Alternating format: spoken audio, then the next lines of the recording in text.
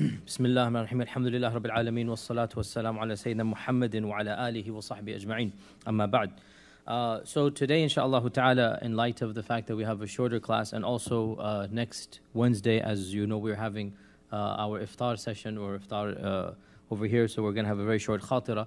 What I'm going to do is I wanted to give this talk actually from the beginning, and it's a good talk to give now before we move on, and that is our beliefs regarding the Sahaba. Our beliefs regarding the Sahaba. This is a point of history, a point of theology, a fundamental point of who we are as Sunni Muslims, right? The point being that why do we as Sunni Muslims respect the companions the way that we do? So today's lecture is actually an introduction to the whole topic of the companions. And it should have been done when we started Abu Bakr as-Siddiq, but I think it's a perfect time now because we'll be pausing for a while. So we began by talking about who exactly is a Sahabi. Who exactly is a Sahabi? What is the definition of a Sahabi? And in fact, in early Islam, this was a point of some controversy, that who exactly gets defined to be a companion. For example, one of the early tabi'un, Sa'id ibn al-Musayyib, he was one of the students of the Sahaba, he said, we only consider a Sahabi somebody who lived with the Prophet ﷺ for at least a year or two. And he participated with the Prophet ﷺ in at least one or two battles. Now, why would somebody make this definition? Because you see, when we talk about the Sahaba, the first people that come to mind are Abu Bakr, Umar, Uthman, Ali, Abdurrahman ibn Auf, Talha. We think of the great Sahaba. But we need to understand that the bulk of the Sahaba are not of those whose names come to mind. Most of the Sahaba, we don't even know their names, as we're going to come to. Most of the Sahaba, they simply were people who, maybe even from the Bedouins who came and visited Medina. Simple example, every story that we ever come across in the seerah of the Prophet ﷺ regarding Muslims, they are amongst the Sahaba. So the Bedouin who urinated in the masjid, he's also a Sahabi, right? Even though this Bedouin has not narrated anything, his name is not even known, we don't know any blessings about him, but he constitutes the Sahabi, right? For example, the one who, the Bedouins who raised their voices about the Prophet, when Allah says in the Qur'an, لا ترفعوا أصواتكم فوق صوت النبي, and they were calling out, Ya Muhammad, come and visit us, come and see us, we're waiting for you, Sallallahu Alaihi Wasallam. They are technically also Sahabi for us. But the early Tabi'un were hesitant to open this door. They didn't, some of them did not want to include those categories amongst the Sahaba. Right? They felt that that would be too much of a blessing for them. So they attempted to restrict it. And so they said, for example, as we said, Sa'id ibn Musayyib, he said, the Sahabi is somebody who at least he lives a year or two. Or he participates in one or two battles. Because participating in a battle boosts your level up to just living in Medina. Or even passing through. Remember we talked about the year of delegations. Many Sahaba, over at least 4,000 or 5,000 people, visited Medina for 1 day, 2 days, spoke to the Prophet and went back. Are they included amongst the Sahaba or not? Some of the early scholars said, no, let's not include those types of people. They must have lived in Medina, or they must have participated with the Prophet ﷺ. However, as time went on, later scholars began incorporating more and more people into the term Sahaba, until finally the standard definition that was embraced by the 2nd century of Islam was, we will take a Sahabi as anybody who linguistically can be called Sahabi. What does Sahabi mean? Sahabi means Sahiba, somebody. Sahiba, somebody, he becomes a of the Ashab. So Sahiba means to accompany. Sahiba means to be with. This is linguistically what Sahiba means. To be with or to accompany. And therefore, Imam al-Bukhari, radiyallahu rahimahullah ta'ala, Imam al-Bukhari in his Sahih, he has a chapter heading. And that chapter heading says, whoever Sahiba, the Prophet sallallahu alaihi wasallam, or even saw him, is considered to be a Sahabi. So he takes the linguistic definition that whoever has any relationship directly with the Prophet ﷺ is considered to be a Sahabi. And in fact, he brings a hadith that we will bring later on in today's lecture, and I'll mention that and I'll remind you this is the evidence that Imam al-Bukhari used. So based on this, the precise definition that was agreed upon in later Sunni Islam is the definition that Ibn Hajar himself proposed, or he doesn't propose it, but he codifies it, if you like. Ibn Hajar, the famous scholar of hadith and perhaps the grand muhaddith of the medieval times of Islam, he defined a Sahabi as anybody who met the Prophet ﷺ while believing in him and then died upon Islam. Anybody who met the Prophet ﷺ while believing in him. So in first condition, he met him. He didn't just hear about him, he met him. And by using the word met, earlier people had said whoever saw the Prophet ﷺ. Even Bukhari mentioned whoever saw, but there were Sahaba who were blind. So by using the term meeting, this is more precise. So anybody who met the Prophet ﷺ while believing in him. So while believing in him, obviously means those who saw him and did not believe will not be considered a Sahabi. Likewise, those who saw him as a kafir, then embraced Islam afterwards and never saw him after that, are not going to be considered Sahaba. And there was the famous narration that I gave an entire lecture on, half a lecture on, of the Tanuhi man who became the emissary between the Prophet ﷺ and Heraclius, and he came to see the three signs. And the Prophet ﷺ asked him, why don't you embrace Islam? And he said, I'll think about it, but right now I have a job. I'm getting paid for a job. I'm not going to become a Muslim right now. And later on he became a Muslim. This person is not considered a Sahabi then, because he met the Prophet ﷺ, but he was not a Muslim at the time. And he then later embraces Islam, so he does not get the level of the Sahabi. He doesn't get those blessings of a Sahabi. So whoever meets the Prophet ﷺ while believing in him, this excludes as well those who don't physically meet him when he's alive, sallallahu alaihi wasallam. So anybody who sees the Prophet in a dream does not become a Sahabi, because they didn't meet him while he's alive. Also, there's the record of at least one or two people, whose names even are mentioned, who saw the Prophet ﷺ's body on the day of his death. That they entered Medina, assuming to meet the Prophet ﷺ, but Allah willed that he die on that day. And so we know of some people, they prayed janazah over the Prophet ﷺ, but they did not see him when he's alive. So that doesn't make them a Sahabi. Okay, so the definition is whoever sees or whoever meets the Prophet while believing in him and then dies upon Islam, because there are a handful of hypocrites who at some point in their lives they claim to be Muslim and then they became murtad. They left the faith, and especially amongst the movements that were the false prophets. A number of them fall into this category. Okay, especially amongst the followers of the false prophets, some of them did indeed pretend to accept Islam, and they remained Muslim. Then when the fitnas happened and the wars of Ridda, they embraced the faith of their tribal leaders. So these people are not considered Sahabi. So therefore, anybody who met the Prophet ﷺ while believing in him and then died upon Islam, this is the definition of a Sahabi. Now, the Sahaba are not all one category. And this is something that everybody recognizes and understands. Why? Because the Qur'an itself categorizes the Sahaba. There are multiple verses in the Qur'an that categorize the Sahaba. Of those verses is that Allah subhanahu wa ta'ala says, لا يستوي منكم من أنفق من قبل الفتح وقاتل أولئك أعظم درجة من الذين أنفقوا من بعد وقاتلوا وكلا وعد الله الحسنى. They are not the same. Those who embraced Islam before the conquest and they fought battles, they cannot be the same as those who embraced Islam after the conquest. لا يستوي. And Allah Azza wa Jal mentions, وَكُلًّا وَعَدَ اللَّهُ الْحُسْنَى. Both groups Allah has promised Husna. And Husna is one of the names of Jannah. Both groups Allah has promised Husna. But Allah clearly says not equal. Likewise, and we'll come to this verse again when we talk about the blessings of the Sahaba, Allah says, وَالسَّابِقُونَ الْأَوَّلُونَ مِنَ الْمُهَاجِرِينَ وَالْأَنصَارِ وَالَّذِينَ تَبَعُوهُمْ بِإِحْسَانٍ.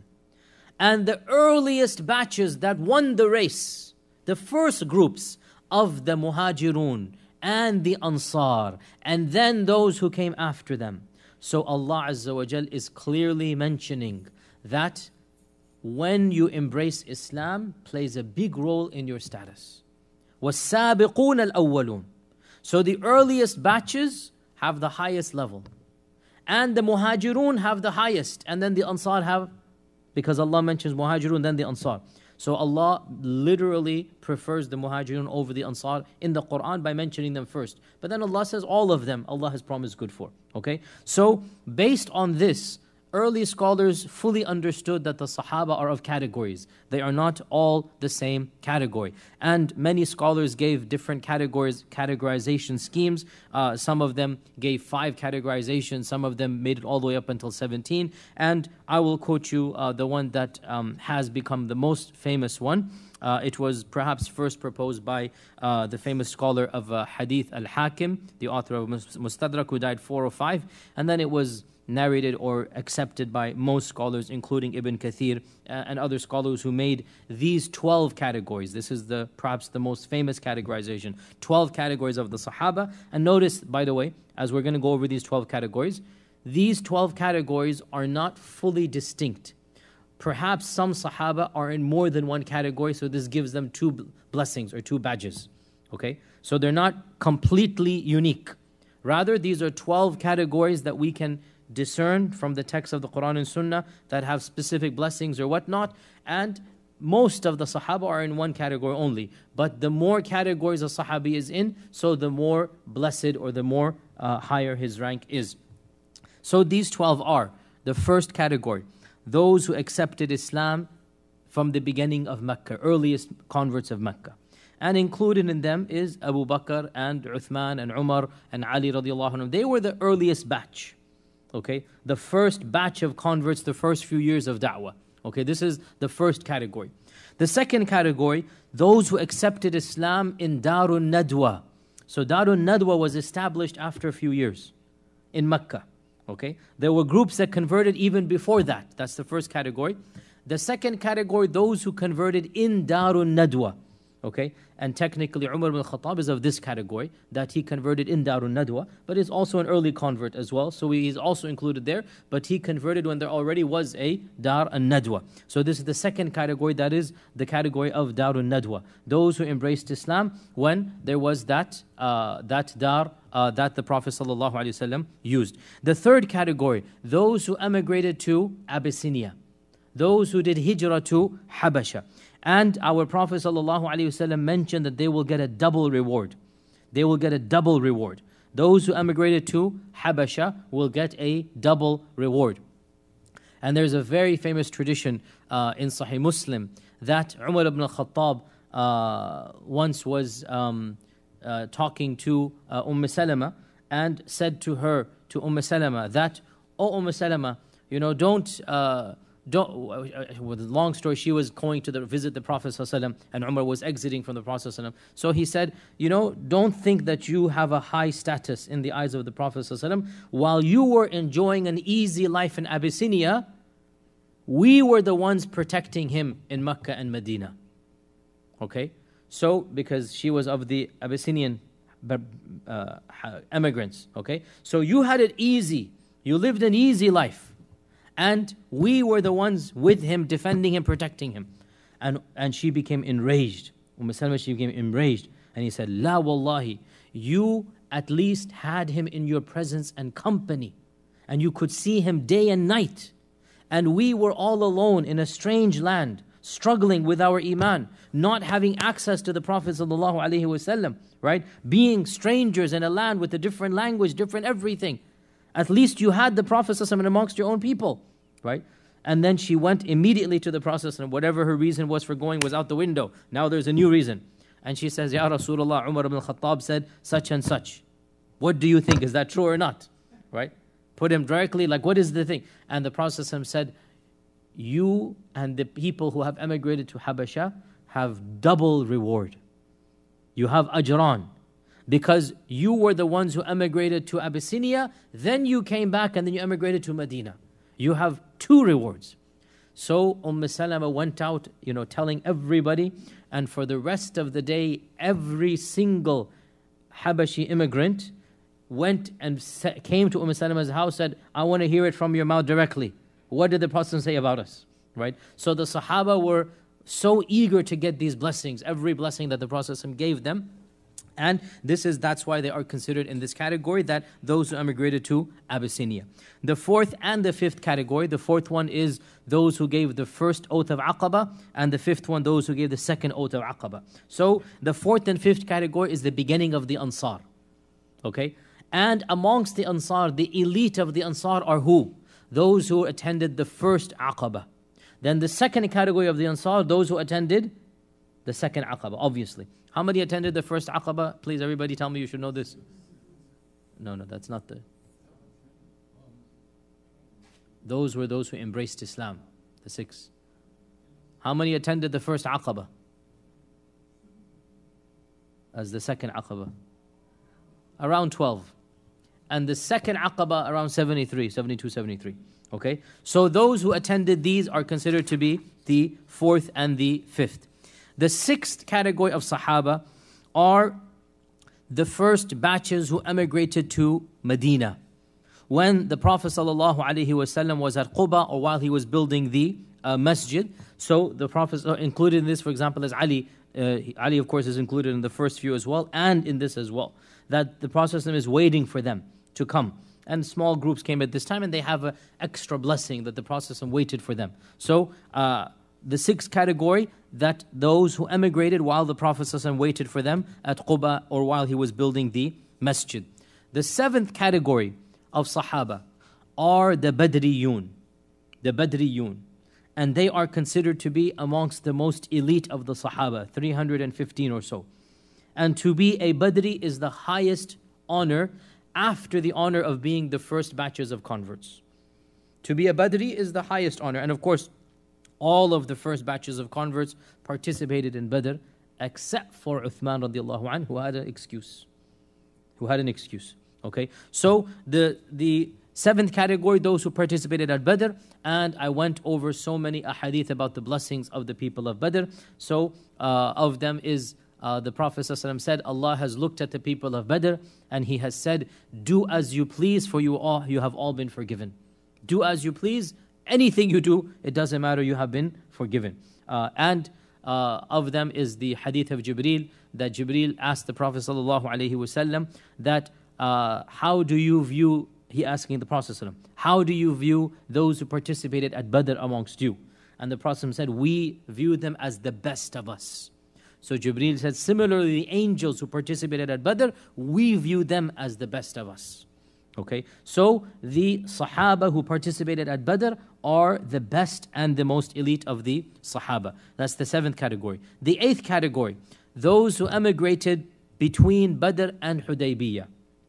So that is around 4.5 years. Between Badr and Hudaybiyah, those who came in this stage, so they came from Mecca or from other lands, they came and they emigrated to Medina. This is the eighth category. The ninth category, those who participated in the Bay'atul Ridwan. The Bay'atul Ridwan. The Bay'atul Ridwan is, of course, the oath of Hudaybiyah. And the Prophet ﷺ himself testified for them and said Allah will forgive them. And Allah revealed Qur'an concerning them.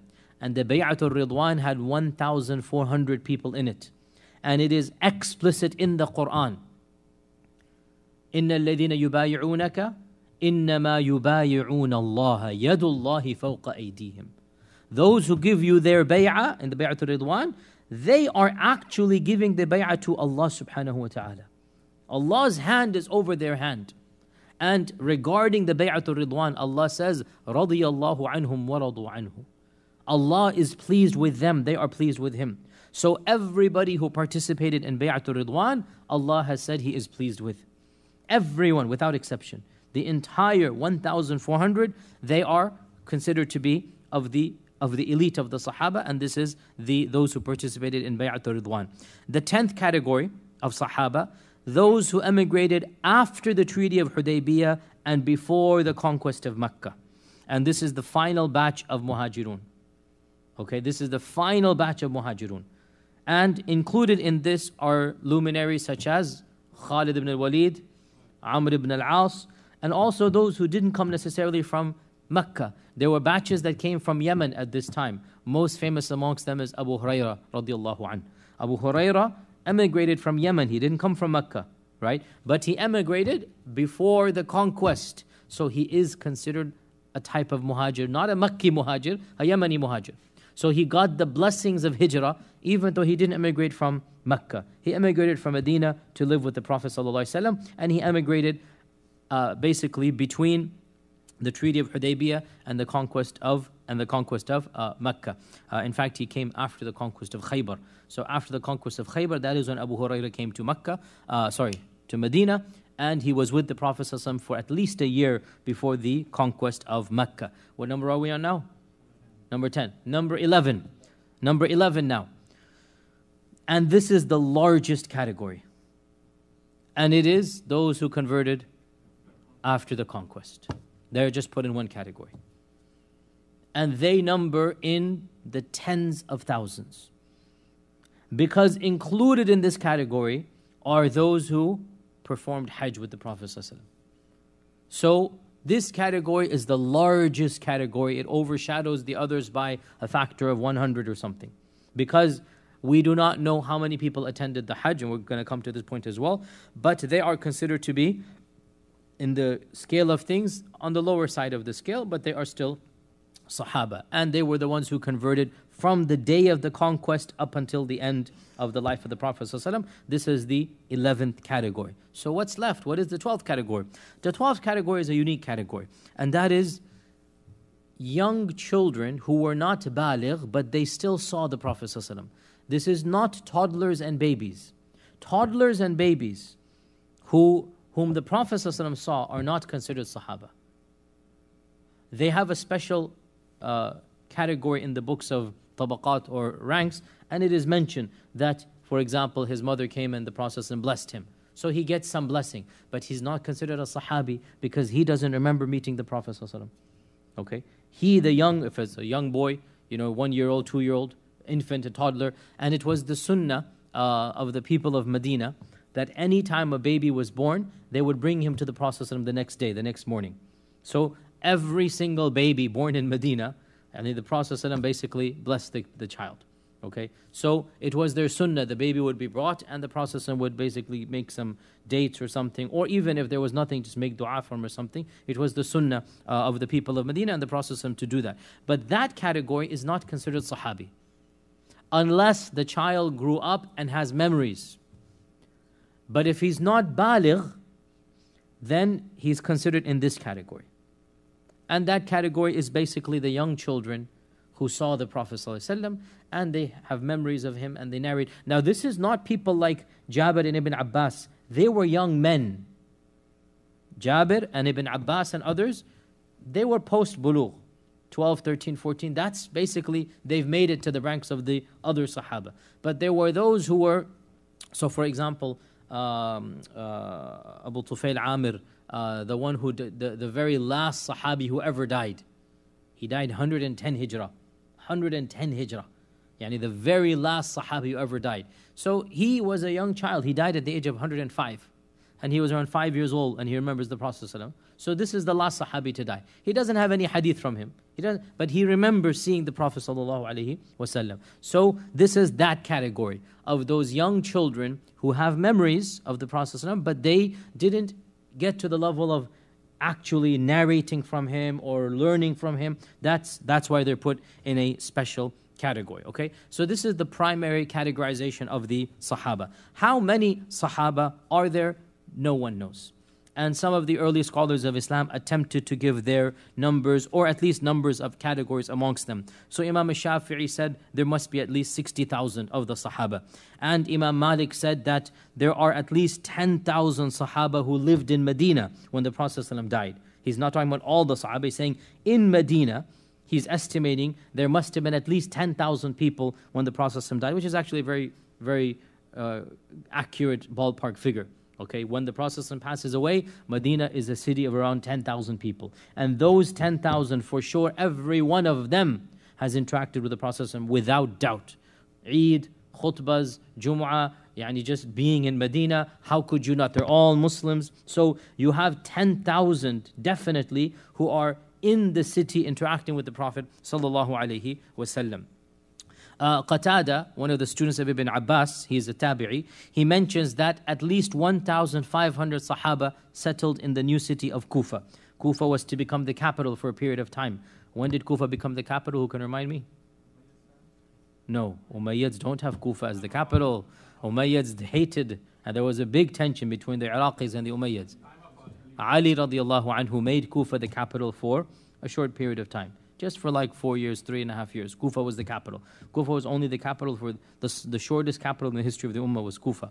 But because of that, and for other reasons, Kufa was a huge influx of Sahaba. 1,500 Sahaba emigrated to Kufa. So all of this tells us there's thousands and thousands, but how many? The fact of the matter is we will never know. We hear figures of 100, 120 even is found in some of the early books. And the fact of the matter is we will simply not be able to even guesstimate, because the majority of this number goes back to the people who did Hajj with the Prophet ﷺ. This is where the bulk of the number comes from. We know how many people were at Badr, at Uhud. We know how many people were at in the conquest of Mecca. But there are battles that are beyond numbers. So for example, Tabuk. Tabuk, we do not know how many people, because Tabuk was a battle that was fard ayn on every single Sahabi. Remember, that's why the qissa of Tabuk and the repentance happened. And as the book said, when we mentioned it, that the names of the people who went would not have been able to be written down in a registrar, sijil. You couldn't write all of those names down. So you have references of 20,000, 30,000, 40,000. So we have maybe 30,000 people going in Tabuk. That's a huge number. Think about it, right? So where are their names and whatnot? The fact of the matter is we barely have the names of even 4,000 to 5,000 Sahaba. And even those 4 to 5, it is a great stretch. And there are many attempts by our scholars to compile the names and biographies of the Sahaba. Many attempts. At least a dozen books have been written in our history to compile the names of all of the Sahaba. Ibn Abdul Barr has Al-Isti'ab fi Ma'rifat al-Ashab, and other books as well, Ust al-Ghaba as well, by Ibn al-Athir. But perhaps the most comprehensive book written to chronicle the names and biographies of the Sahaba is the famous book Al-Isaba fi Tamyiz al-Sahaba by none other than Ibn Hajar, the famous Ibn Hajar. Al-Isaba fi Tamyiz al-Sahaba. And this was, by the way, one of my main sources for the seerah, by the way. Every seerah class, I would always look up Al-Isaba, every Sahabi, and I would see any stories from there that I could put into the seerah. So Al-Isaba is the one of the most famous books of the names of the narrators of the names of the Sahaba. And in that book, we barely have 4,000 to 5,000 names of the Sahaba. And even these names, sometimes it's not even a name. It's like the one who was sent to this tribe. Maybe it's mentioned in a story, the Prophet ﷺ sent somebody, or this happened, or that happened. So it's not even the full name. Or it's just a kunya, Abu so-and-so, and we don't know anything else about him. So the bulk of this book really just has a name and maybe even one line. Not even more than that. Therefore, the number of Sahaba who actually narrated from the Prophet ﷺ a hadith, so we're getting smaller and smaller. Imam Al-Hakim Mustadrak, the author of Mustadrak, he said around 4,000 Sahaba narrated from him. But the famous scholar Imam Al-Dhahabi, the student of Ibn Taymiyyah, Imam Al-Dhahabi said, no, this cannot be correct. Perhaps 2,000 or maybe even 1,500 narrated from him. Ibn Kathir, the famous Ibn Kathir that all of us know, he said that the most comprehensive book of hadith is by Imam Ahmad ibn Hanbal. I mentioned it last 2 classes ago, the Musnad of Imam Ahmad. And despite the fact that Imam Ahmad is the most authoritative scholar of his time, and he has the rank that he does, he has traveled so much, despite all of this, he has narrated from only 978 companions. And if you go look up other books beyond this, you will not find more than 200-300 other names. So the grand total is around 1,200 who narrated from him. And of those this is not Ibn Kathir. Of those 1,200, literally only 4 or 5 narrated the bulk of the traditions. Like only 4 or 5 Sahaba were the ones who excelled in narrating like 5,000, 4,000, 3,000, not 5,000, 3,000, 4,000 hadith. Okay, Aisha and Jabir and Abu Huraira and Ibn Umar, Ibn Abbas, these were the ones who became like the lions of narrating the ahadith. The bulk of our religion really is preserved by less than maybe 15 Sahaba.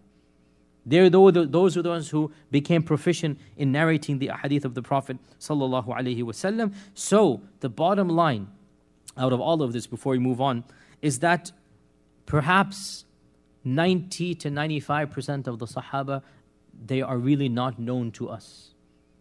We don't even know maybe even their names. The example of the Bedouin who urinated in the masjid is just one example. Imagine for that one Bedouin that urinated, how many tens of thousands would have crossed into Medina who have not done anything of that nature. We don't even know their names. Not even their tribes, nothing is known.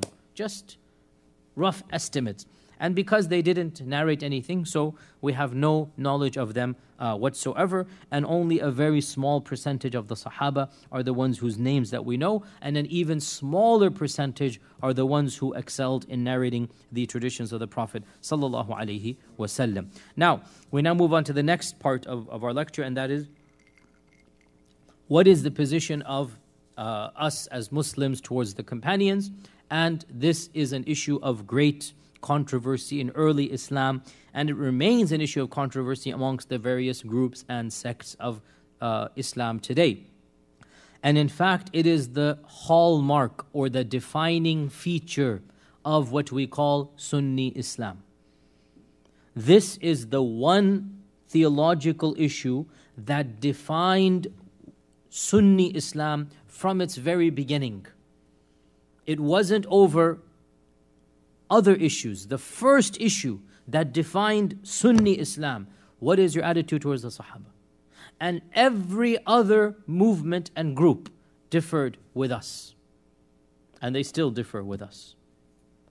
So we believe that it is an article of faith to respect the Sahaba. It's not just history. It is our aqeedah, our theology, our iman. And to disrespect the Sahaba is something that hurts and harms our iman. Why do we say this? Why did early Sunni Muslims refuse to join other movements and groups? And they made it a point of theology from the perspective of those Muslims, and that's what we are as well in this masjid, alhamdulillah, and the bulk of the Muslim world, alhamdulillah, has always remained Sunni. The Qur'an and Sunnah and common sense and unanimous consensus all prove this point. Qur'an, Sunnah, Aql and Ijma'. And these are the only sources of anything. So the Qur'an has so many verses. The Sunnah has mutawatir traditions and common sense, logic and reason, and unanimous consensus. All of these point to the same thing. As for the Qur'an, and I had to choose a few verses, the reality is there are too many verses to do in even a few lectures. There's too many verses. I chose 7 of them for today's lecture. And these are verses that all of you should be aware of, and this is very useful. If you meet somebody who doesn't respect the Sahaba, you should know these verses. Quite explicit in the Qur'an. I chose verses that I thought would be the most useful in our dialogues with perhaps other movements and whatnot who do not respect the Sahaba. The first of these verses is the famous verse of Surah Al-Baqarah, وَكَذَلِكَ جَعَلْنَاكُمْ أُمَّةً وَسَطًا لِتَكُونُوا شُهَدَاءَ عَلَى النَّاسِ وَيَكُونَ الرَّسُولُ عَلَيْكُمْ شَهِيدًا. And this is our decree. كَذَلِكَ here means this is our will. This is it. This is the decree. What is the decree? We have made you the wasat nation. Now, the wasat, the word wasat has 2 meanings to it. The first meaning is the best, and the second meaning is the middle. And these 2 meanings are complementary, because generally speaking, the best of the crowd is surrounded by the crowd. He comes into the middle. Generally speaking, the leader is surrounded by the entourage. He's in the middle. The imam is in the middle. So being in the middle here indicates that you are surrounded by others. They are showing you respect. So the word wasat has both meanings, and they are interconnected. The first meaning is the middle nation, and the second meaning is the best, because the best is the middle and the middle is the best in this regard. Okay? And even in the Qur'an, Allah says in the Qur'an, قَالَ أَوْسَطُهُمْ أَلَمْ أَقُلْ لَكُمْ لَا تُسَبِّحُونَ. The one in the middle said, why didn't you praise Allah? But it's not the one in the middle. It's the best of them said, why didn't you praise Allah? قَالَ أَوْسَطُهُمْ. The best of them said, why didn't you praise Allah subhanahu wa ta'ala? This is the story. Which story is this? Do you know which story is it? Ashabul Jannah. There's two Ashabul Jannahs in the Qur'an. Which one? Surah Al-Qalam, Ashabul Jannah. Not Surah Al-Kahf, Ashabul Jannah. There's Ashabul Jannah of Kahf, and then there's Surah Noon, has also the Jannah. So there's two gardens that are parables or stories in the Qur'an. So in any case, where was I? So the issue, Allah says, Kuntum khayra ummatin ukhrijat linnas. Now, we have always heard this ayah being used to describe us as Muslims versus the other nations. And this is valid, there's nothing wrong with that. But pause here. When this verse came down, who is it applying to? The Sahaba. The primary application of the verse is not me and you. When this verse is coming down, Allah is addressing a live audience. And He's speaking to them directly. And Allah is saying, Kuntum khayra ummatin ukhrijat linnas. So this ayah is an explicit ayah that praises all of the Sahaba. And it affirms exactly one of the hadith we're going to do in 10 minutes, and that is, Khayrun nasi qarni. The best of all people is my generation. And that's the hadith in Bukhari and Muslim, and this is the verse in Sahih Bukhari. Kuntum khayra ummah. And the hadith, Khayrun nasi qarni. Exactly complementing one another. So this is the first evidence, Surah Baqarah, verse 143. The second evidence, Surah Ali Imran, verse 110. Surah Ali Imran, verse 110. And it is the same as Surah Baqarah, that Allah says, وَكَذَلِكَ جَعَلْنَاكُمْ أُمَّةً وَسَطًا. Similar thing that Allah says, كُنْتُمْ خَيْرَ أُمَّةٍ أُخْرِجَتْ لِلنَّاسِ. I misquoted sometimes, I'm quoting that ayah a few minutes ago, but this is the ayah of Surah Ali Imran. Surah Baqarah is وَكَذَلِكَ جَعَلْنَاكُمْ أُمَّةً وَسَطًا. Surah Ali Imran, كُنْتُمْ خَيْرَ أُمَّةٍ أُخْرِجَتْ لِلنَّاسِ. You are the best ummah that has been sent to mankind. So Allah is addressing the Sahaba. You are the ummatan wasata, you are the khayru ummah. And literally it is applying to those who are alive and believing in the Qur'an when it comes down. And that's all of the Sahaba. Therefore, Allah has called the Sahaba the best and the most middle and the highest ranking. Those who believe in the Qur'an. Of the evidences as well is Surah Anfal. Surah Anfal, verses 72 to 74. 72 to 74. In Surah Al-Anfal 72 to 74, Allah subhanahu wa ta'ala says that وَالَّذِينَ آمَنُوا وَهَاجَرُوا وَجَاهَدُوا إِنَّ الَّذِينَ آمَنُوا وَهَاجَرُوا وَجَاهَدُوا إِنَّ الَّذِينَ آمَنُوا وَهَاجَرُوا وَجَاهَدُوا. Those who believe and emigrate and fight with their money and their selves in the way of Allah, and those who helped them and comforted them, i.e. the Muhajirun and the Ansar. The two of them are helpers of one another. And Allah subhanahu wa ta'ala goes on until He says, أُولَٰئِكَ هُمُ الْمُؤْمِنُونَ حَقًّا. So Surah Anfal verses 72 all the way to 74. أُولَٰئِكَ هُمُ الْمُؤْمِنُونَ حَقًّا. These people, who are they? Those who believed in you, those who fought, those who gave of their money, those who helped the people doing this. These are the real believers. So anybody who believed in the Prophet ﷺ when this verse comes down, and he fights with the Prophet ﷺ, and he gives of his money to the Prophet ﷺ, and he helps the cause of Islam at this time, Allah is saying, أُولَٰئِكَ هُمُ الْمُؤْمِنُونَ حَقًّا. So Allah Himself has said that the truest believers are the Sahaba. You cannot get higher than the Sahaba. They are the haqq believers. أُولَٰئِكَ هُمُ الْمُؤْمِنُونَ حَقًّا. And Allah says that Allah has promised for them مَغْفِرَةٌ وَأَجْرٌ كَرِيمٌ, a great forgiveness and a great reward. So in the Qur'an, the Sahaba are called the only true believers. أُولَٰئِكَ هُمُ الْمُؤْمِنُونَ حَقًّا. And this means no one can reach that level. Because when Allah says they have achieved the reality of Iman, so then they have achieved a level nobody else can achieve. Of the evidences in the Qur'an as well is Surah At-Tawbah, verse 100. Surah At-Tawbah, verse 100. And Surah At-Tawbah, verse 100, I already quoted at the beginning of the lecture. وَالسَّابِقُونَ الْأَوَّلُونَ مِنَ الْمُهَاجِرِينَ وَالْأَنصَارِ وَالَّذِينَ اتَّبَعُهُم بِإِحْسَانٍ رضي الله عنهم ورضوا عنه وأعد لهم جنات تجري من تحت الأنهار خالدين فيها أبدا ذلك الفوز العظيم. السابقون الأولون, the ones who converted at the very beginning, the earliest of the early, from both the Muhajirun and the Ansar.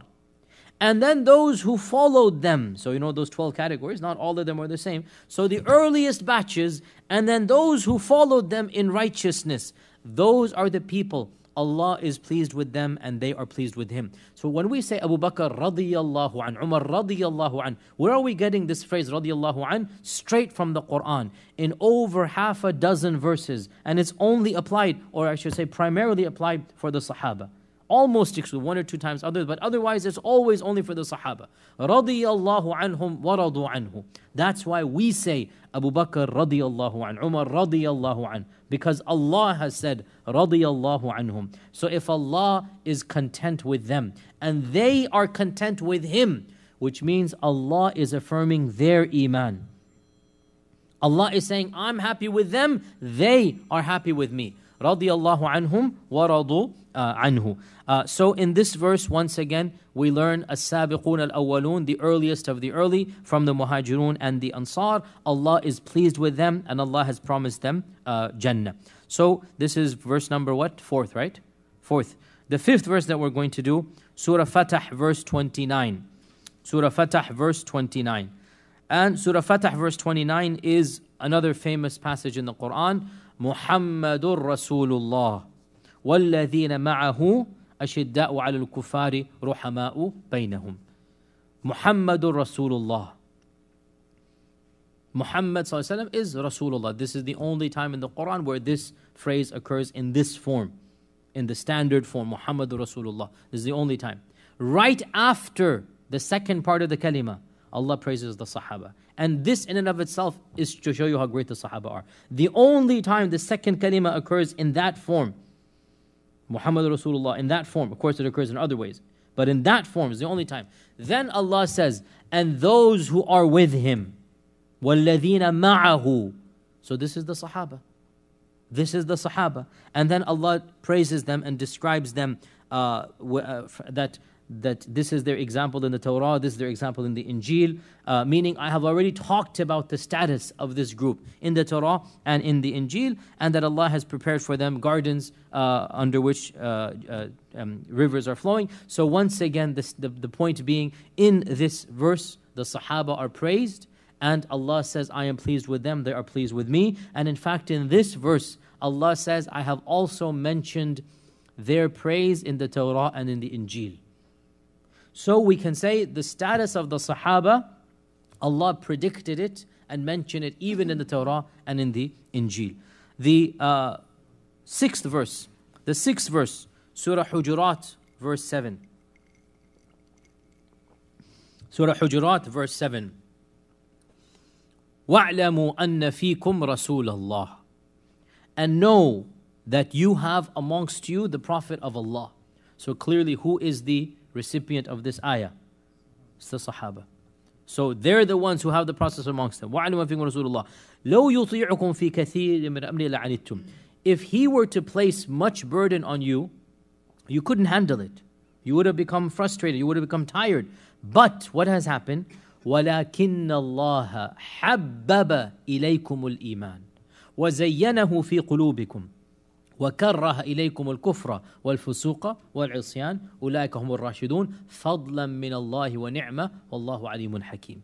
This is of the highest praises of the Sahaba. Allah has written love of Iman in your hearts and made Iman beautiful for you. And He has caused you to hate kufr and evil and disobedience to Allah. These are the rightly guided. Clearly, who are the rightly guided? the ones who have the Prophet ﷺ living amongst them. So Allah testifies, I am the one that has cleansed your hearts and made Iman beloved unto you. And again, any one of these verses would be explicit enough. We have so many, and then even more than what I'm going to quote you today. The final verse I'm going to quote you is verse Tahrim, Surah Tahrim, verse 8. Surah Tahrim, verse 8, where Allah subhanahu wa ta'ala says, يَوْمَ لَا يُخْزِ اللَّهُ النَّبِيَّ وَالَّذِينَ آمَنُوا مَعَهُ. On that day, the day of judgment, Allah will not humiliate the Prophet, nor will He humiliate those who believed with him. Those who believed with him, وَالَّذِينَ مَعَهُ. So the Sahaba are referenced here. Then Allah goes on and He says that, وَالَّذِينَ مَعَهُ نُورُهُمْ يَسْعَى بَيْنَ أَيْدِهِمْ وَبِإِيمَانِهِمْ. Their light is going out in front of them. And they are saying, Oh Allah, perfect our light. يَقُولُ رَبَّنَا أَتْمِمْ لَنَا نُورَنَا وَاغْفِرْ لَنَا. So once again the Sahaba are praised, and Allah says, I will not humiliate you on the day of judgment. Now, these are 7 verses I quoted you, and the fact of the matter is there are at least triple this amount that are explicit about the Sahaba. Not to mention the verses that apply to specific groups of the Sahaba. For example, the Badr. For example, the people of the conquest of Mecca. For example, the people who participated, who responded to the call, الَّذِينَ اسْتَجَابُوا لِلرَّسُولِ مِنْ بَعْدِ مَا أَصَابَهُمُ الْقَرْحُ. يعني those who responded from Uhud. So those who responded are praised. There are dozens of verses that praise specific Sahaba. Even Abu Bakr as-Siddiq is praised in at least a dozen verses. But we're going to leave those aside. Every verse I quoted you is one that applies to all of the Sahaba, generically. As for the ahadith, again, too numerous to mention.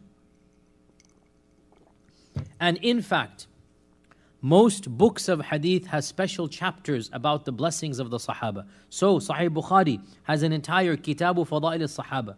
Sahih Muslim has a whole Fada'il al-Sahaba. And a Tirmidhi and a Nisa'i. And in fact, there are even booklets written by some of the classical scholars of hadith. The book of the blessings of the Sahaba. The book that narrates the blessings of the Sahaba. Imam Ahmad and his son wrote a book of the Fada'il al-Sahaba. So we have too numerous to mention. And that is why, one of the reasons why Sunni Islam is called Sunni Islam is that you cannot affirm the Sunnah of the Prophet ﷺ and disrespect the Sahaba. Because the Sunnah is full of praise of the Sahaba. So if you believe in the Sunnah, you will praise the Sahaba. So you are a Sunni. That is why no other movement has books of hadith other than us. No other trend or group has hadith the way that we do. Because if you believe in hadith, you're going to affirm respect for the Sahaba. Simple as that. And if you don't believe in hadith, well then, you're not a Sunni, right? You're not following the Sunnah. So Sunni means following the Sunnah. And of course, by the way, the broader term is Ahl Sunnah wal Jama'ah. And a lot of people ask, where did this come from? And it seems that it goes back to the time of the late Sahaba. Perhaps Ibn Abbas, there are narrations from Ibn Abbas that when the Khawarij appeared, a terminology had to be invented to distinguish them from the Khawarij. And so the term Ahl Sunnah wal Jama'ah was coined, but it became in vogue in the time of the Tabi'un, in the time of the second generation. And the meaning of Ahl Sunnah, they are following the Sunnah of the Prophet ﷺ, because the Khawarij didn't follow the Sunnah. And the other movements, the Mu'tazila, the Rafidah, did not follow the Sunnah. And Jama'ah here means the group of Sahaba. The Jama'ah means group. And the group here is the Sahaba. So the reason why we are called Sunni Muslims is because we respect the Sahaba. Our term itself goes back to respecting the Sahaba. So as for the hadith, there are too numerous to mention. I will mention only 5 of them today, that again I thought were more comprehensive. Of those hadith, the most famous of them and the most obvious of them, our Prophet ﷺ said, Muttafaq Ali Bukhari and Muslim, that خَيْرُ النَّاسِ قَرْنِي ثُمَّ الَّذِينَ يَلُونَهُمْ ثُمَّ الَّذِينَ يَلُونَهُمْ. The best of all mankind is my generation. Then the generation to come, then the generation to come. So this is a simple, sweet, to the point. From the history of mankind, we believe as Muslims, no generation has come greater than the generation of the Sahaba. And you look at history, the followers of Isa were few in number, very few. The followers of Musa, as we know, the Bani Israel had a lot of tensions. They did many things here and there. Our Prophet ﷺ was blessed with the largest and the most copious, and the quality and the sincerity. No other Prophet had this. So خَيْرُ النَّاسِ قَرْنِي ثُمَّ الَّذِينَ يَلُونَهُمْ ثُمَّ الَّذِينَ يَلُونَهُمْ. So in the history of mankind, the best generation was that of the Sahaba. The second hadith that we'll do, our Prophet ﷺ said, and this is a cryptic hadith, I'll decipher it for you. النُّجُومُ أَمَنَةِ السَّمَاءِ. The stars are the protectors of the heavens. So when the stars disappear, the skies will face what is destined for them. And I am the protectors for the companions. When I disappear or go away, then what is decreed for the Sahaba will come to them. And the Sahaba are the protectors of my ummah. And when they disappear, then what is decreed for my ummah will come to them. And this hadith is Sahih Muslim and Muslim Imam Ahmad and others, and it is clearly authentic. The meaning of the stars are the protectors of the heavens is that the stars are somehow protecting the heavens from destruction. And when the stars disappear, then the heavens will also be destroyed. This is a metaphysical or physical thing. Maybe the astronomers can talk about it, and clearly there's something going to happen. Towards the Qiyamah time, the stars will disappear, and the Qur'an mentions this as well, when the stars are going to be folded up and disappear. So when the stars disappear, Qiyamah is close by. Then the Prophet said, and I am the protector of my companions. When I go away, things are going to happen to them that Allah has decreed. Not very good. Some calamities will happen. And this is what? The fitna between the Sahaba. This is the warfare between the Sahaba. So it happened to them. The Sahaba are the protectors of my ummah. When they go away, what has been destined for my ummah will come to it. No matter what happened at the time of the Sahaba, we had izzah, we had glory. And these differences between them, when you look back, look at what's happening now, and it's trivial. So when the Sahaba leave, the Prophet said, what is decreed for my ummah is going to come.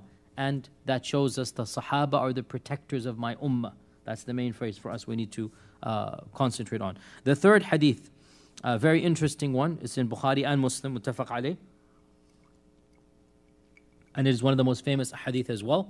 And it involves a story about Khalid ibn al-Walid getting irritated with Abdurrahman ibn Auf.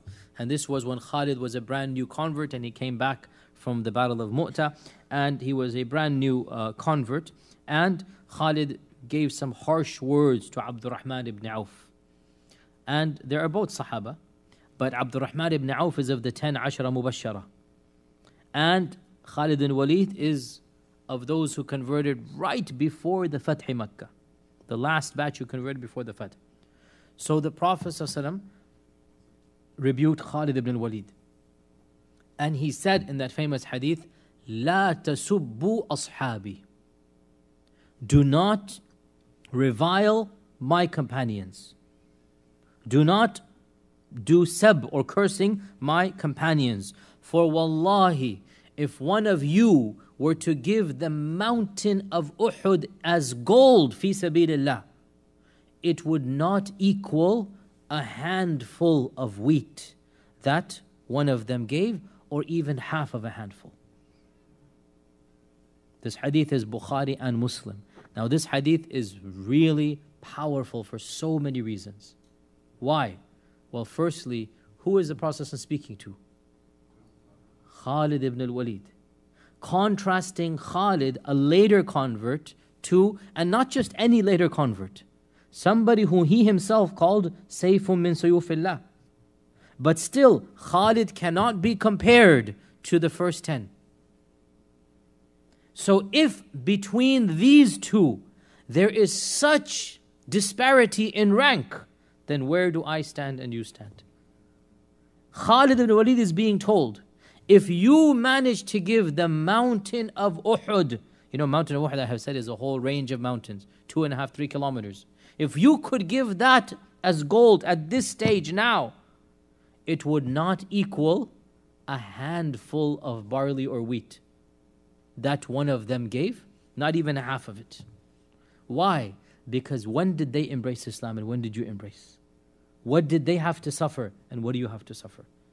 Their sincerity And their dedication has no comparison with anything that you now do once Islam is powerful and established. So if this is being told to Khalid ibn al-Walid, where do we stand on the scale? Right? So this hadith is extremely powerful about the status of the Sahaba, and it's an explicit hadith: do not speak ill of my companions. La tasubbu ashabi. Even though what Khalid said was not what we would call cursing, but it was just not very, it was harsh and derogatory. It's not actual sab, yani like, la'na and curse. No, it wasn't like that, but it was still harsh. And the Prophet said, don't do this. And this shows us, therefore, as Sunni Muslims, we keep our mouths pure. Our tongues are absolutely clean when it comes to speaking about the Sahaba. We either say good or we remain quiet. We do not say anything bad about the Sahaba. And one other hadith that we'll do is the famous hadith in Sunan al-Tirmidhi. Allah, Allah fi ashabi. Allah, Allah fi ashabi.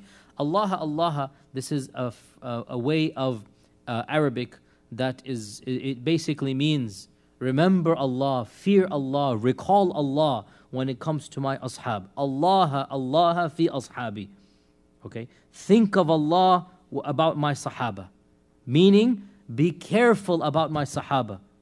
Remember Allah when you speak about my Sahaba. Do not take them as targets after me. So whoever loves them has loved them because of my love. And whoever hates them has hated them by hating me. فَمَنْ أَحَبَّهُمْ فَبِحُبِّ حُبَّهُمْ وَمَنْ أَبْغَضَهُمْ فَبِبُغْضِ أَبْغَضَهُمْ. In other words, in this hadith, our Prophet ﷺ is linking loving the Sahaba to loving him. And hating the Sahaba, he himself has linked it to hating him. And this is a very scary hadith to those who hate the Sahaba. That whoever despises the Sahaba, he is despising them by despising me. So this hadith clearly demonstrates once again the status of the Sahaba. And the fifth and final hadith that we'll do is all of the hadith that praise the Ansar alone. And I mentioned this because we have gone over them. And of those hadith is that the Prophet ﷺ said, and this is muttafaq al Bukhari and Muslim. The Prophet ﷺ said, Ayatul imani hubbul ansar wa ayatul nifaq aw al-kufri bughdul ansar. The sign of iman is to love the Ansar. And the sign of kufr or nifaq is to hate the Ansar. This hadith is Bukhari and Muslim. And all of the other hadith about praising the Ansar. And we know from the Qur'an that the Muhajirun are higher than the Ansar. So if the Muhajirun are higher than the Ansar, and a sign of iman is to love the Ansar, so then a sign of iman is to love the Sahaba. The sign of iman is to love the Sahaba. And as for unanimous consensus and sameness of the Sahaba, again, so much can be said. Ibn Mas'ud radiallahu anhu said, Allah looked at the hearts of mankind and He saw the best heart, the heart of Muhammad sallallahu alaihi wasallam. So He chose that heart to be His messenger. And He sent him to the people. Then He looked at mankind and He chose the next best hearts to be the hearts of the Ansar and the helpers of the Prophet ﷺ. By Ansar here, he doesn't just mean the Ansar, he means anybody who helped the Prophet ﷺ. And so he chose them to be his helpers and his aid. So whatever the Muslims, meaning the Sahaba, see as good, it is good in the eyes of Allah. And whatever the Muslims see as bad, it is bad in the eyes of Allah. And this is Ibn Mas'ud, and I can quote you at least 24 other narrations from the Sahaba and Tabi'un that talk about the status of the Sahaba, and it is something that is mutawatir from them. As for common sense and reason and logic, then when Allah subhanahu wa ta'ala sends the last prophet and the best prophet, then He must also give that last prophet and the best prophet the best of all followers, the best of all people surrounding them. It does not make any sense that the best of all people is going to be surrounded by the worst of all people, which is the claim of some groups of Islam. In fact, it is an insult to Allah and His Messenger to claim this. Because by their fruits ye shall know them. The purer the heart, the purer the people attracted to that heart. And the more filthy the heart, the more filthy the people attracted to that heart. Correct? So, when the purest of the pure, the Prophet ﷺ, is sent, who's going to be attracted to him? Who's going to be following? Who's going to be defending? The purest of the pure. Who will Allah choose to be the defenders of the Prophet ﷺ, the best of the best? Likewise, if you criticize the Sahaba, you have no basis even to be a Muslim anymore. But what do I mean by this? I'm not making takfir, I'm saying, what do I mean by this? Who told you what is the Qur'an? Who told you what is Islam? Who told you how to pray? Who told you each and every detail you need to know about everything of your religion? The Sahaba. If you consider the Sahaba to be not righteous, you have no religion left. Literally, you have no religion left. Think about it. If you're going to consider the Sahaba to be untrustworthy, they disobeyed the Prophet ﷺ, then you have no Islam left to trust. Where do you get your Islam from if you're not going to get it from the Sahaba? And therefore, the one who doubts the Sahaba, in reality, this will lead to doubting the entire religion of Islam. And that is why we conclude, time is almost up, there is much more left as to summarize. We conclude by stating that it is a part of our theology, our faith in Allah subhanahu wa ta'ala, that we respect the Sahaba, that we ask Allah's blessings and forgiveness for them, that we defend their honor, that we affirm their trustworthiness. And this means we do not doubt their overall sincerity. We are not saying that the Sahaba are ma'soom. Ma'soom means sinless without a fault. That is the Prophet Muhammad sallallahu alaihi wasallam. That he is ma'soom from any major sin, from falling into any mistake. That's the Prophet sallallahu alaihi wasallam. An individual Sahabi can and will commit mistakes and sins. He's human at the end of the day. But those mistakes and sins will not be to harm Islam. That is what we mean when we say we affirm their trustworthiness. They will never do anything to harm the religion of Islam. They might have their personal faults, and they do. We have Sahaba who did some things and sins that are not very positive. That's the reality of humans, right? And some of those mistakes might even lead to anger, might even lead to warfare between them. But those are personal issues. And our methodology is we remain silent about what happened between the Sahaba, and we assume the best, and we keep our tongues free and clean of saying anything negative about them. And the final point, which is a very convoluted point, I'm going to have to just quickly mention it. There is a controversy amongst our scholars regarding those who reject the Sahaba. Are they even Muslim or not? And some of our ulama have said, anybody who curses the Sahaba cannot be considered a Muslim. And the reason they say this is because when Allah says radiyallahu anhum, and when Allah says ulaika humul mu'minuna haqqa, and when Allah says all of these verses, then somebody comes and curses, these ulama said it is as if he's rejecting what Allah has said. And this is a very well-known position, that anybody who curses the Sahaba cannot be considered a Muslim. And the other position, which is also found in our heritage and tradition, and also many of our ulama said it, is that the one who curses the Sahaba has committed a major sin and a major bid'ah, and it is a stepping stone to rejecting Islam, but it is not in and of itself rejecting Islam. And this is my position as well.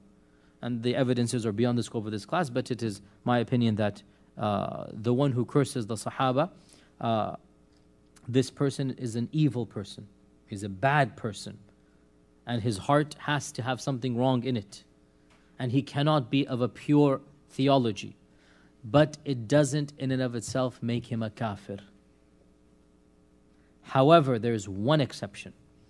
And that is if somebody doubts the chastity of our mother Aisha. That is the one exception that there is no known difference of opinion.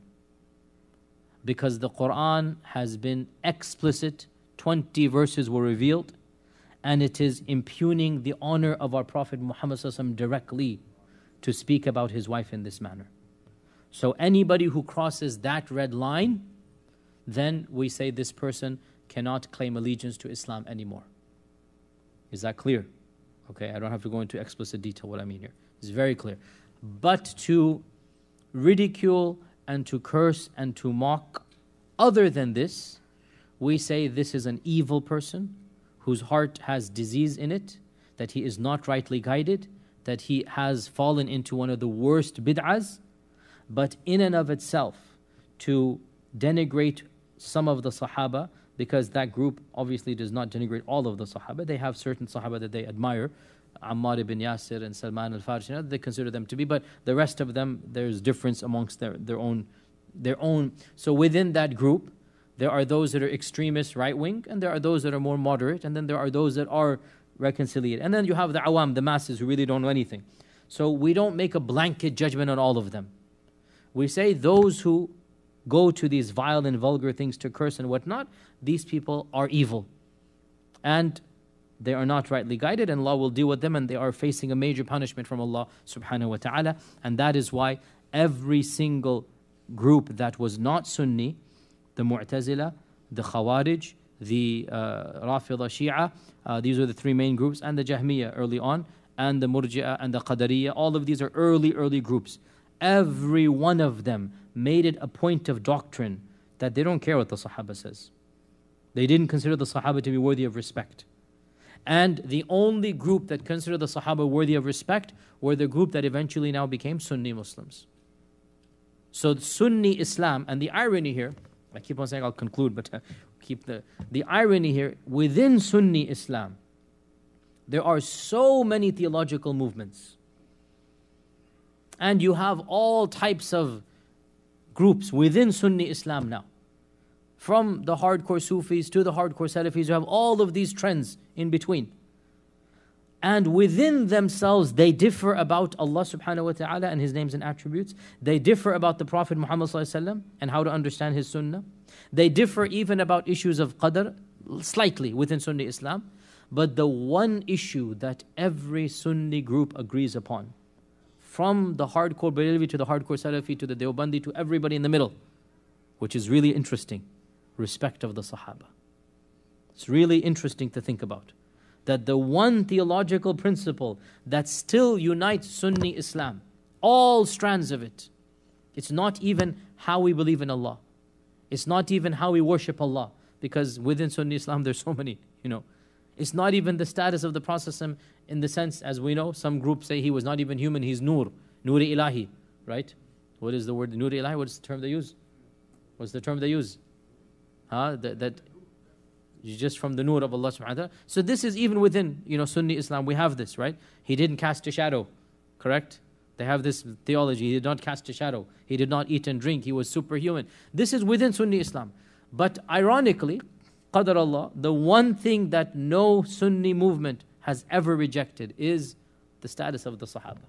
And I find this intriguing, that everything else has even differed over, but not the issue of the Sahaba. And therefore, we as well follow along in this, and we believe the Qur'an and the Sunnah and unanimous consensus and common sense and logic and rationality, all of it proves to us that respecting the Sahaba and not speaking ill of them and not doubting their intentions for Islam is a part of theology and iman in Allah. And to go against this is a weakness or maybe even a destruction of our iman. May Allah subhanahu wa ta'ala make us of those who are resurrected with the Sahaba and are with the Sahaba in Jannatul Firdaus al-A'la. Any quick questions inshallah before we conclude? Yes, Bismillah.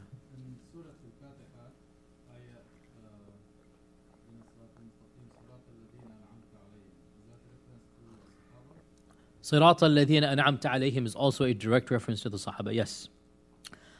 Because but it's a direct reference that the Tabi'un themselves said, but it's not as explicit as the ones I quoted. Because an'amta alayhim is more than just the Sahaba, but there's no doubt that the primary group, when this ayah came down, again, who are those who are the rightly guided and whom Allah has blessed? It is the Sahaba. And it has been interpreted by many Tabi'un, that an'amta alayhim here is a reference to the Sahaba. And in fact, was it one Tabi'i, was it Hasan al-Basri or somebody who said, this is Abu Bakr as-Siddiq. An'amta alayhim is Abu Bakr as-Siddiq. Not just any Sahabi, but Abu Bakr as-Siddiq. So yes, this is a correct interpretation that we find in the earliest of tafasir. Okay? At the beginning of the talk, you differentiated between the Sahaba Al-Arqam. What did I say? Okay, Jazakallah khair. Okay, Jazakallah khair. Of course, I'm a human being as well. I make plenty of mistakes and slip of the tongue. Darul Arqam, of course, Darul Arqam.